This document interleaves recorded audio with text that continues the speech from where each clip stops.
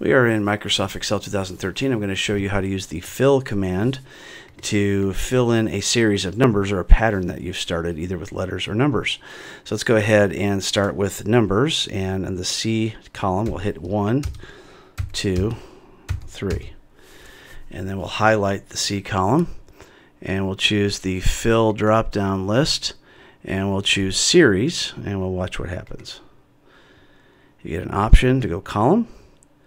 You get an option to go one at a time, and we'll go ahead and click OK. And there it goes, 1, 2, 3, 4, 5. So that could be a big time saver for you. So let's go ahead and clear that, and then clear all. And let's choose a different series of numbers. So we can choose 1, 10, 20. Hit the column again. Let's go back to fill, series, and we can continue on with tens. And there we go. Goes 1, 11, 20. I ignored my 10 and my 11 because I told it to go 10 at a time. And it's going all the way down for infinity. So that's the fill series command in Microsoft Excel 2013.